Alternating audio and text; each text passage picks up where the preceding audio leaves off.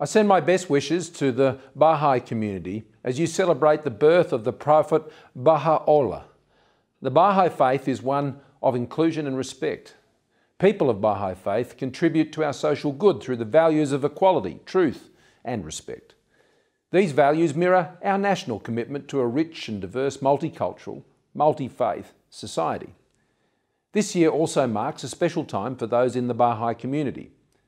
Australian Baha'is celebrate a centenary since Hyde and Clara Dunn first established the Baha'i Faith here in Australia. For the past 100 years, the Baha'i community have been a generous and valued faith group in our Australian community. Faith is as much about connectedness as it is about belief. It's about community. It brings us together in so many ways. And while it's been difficult to remain physically connected this year, gathering together, you have continued to support, encourage and stand by each other.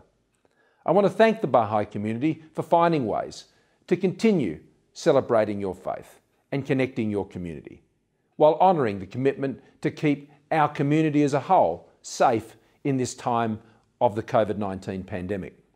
So it's wonderful to have you finding ways to commemorate this centenary.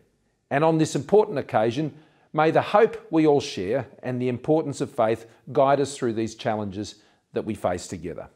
I wish everyone a very happy centenary.